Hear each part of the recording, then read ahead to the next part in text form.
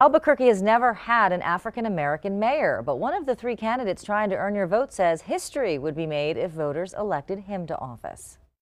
Eddie Aragon says if you vote for him, you'd be electing the city's first African-American mayor. I'm simply talking about my background, my diversity, Hispanic, certainly Native American, Black, and we have a great history here in the city of Albuquerque. And I think I'm a good reflection of the cross-section of the populations that live here in Albuquerque. Aragon, who's a radio talk show host, posted this on his station's website and on his Facebook page, asking people to elect Albuquerque's first Black mayor and to make Albuquerque great again. So if you're elected, would you consider yourself the first African-American mayor in Albuquerque?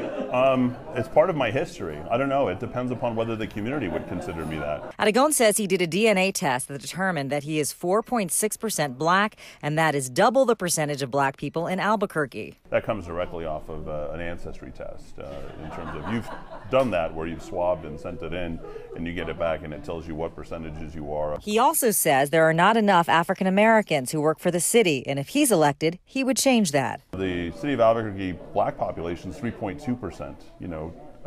Only 1.7% of all city employees are Black. The city election is November 2nd.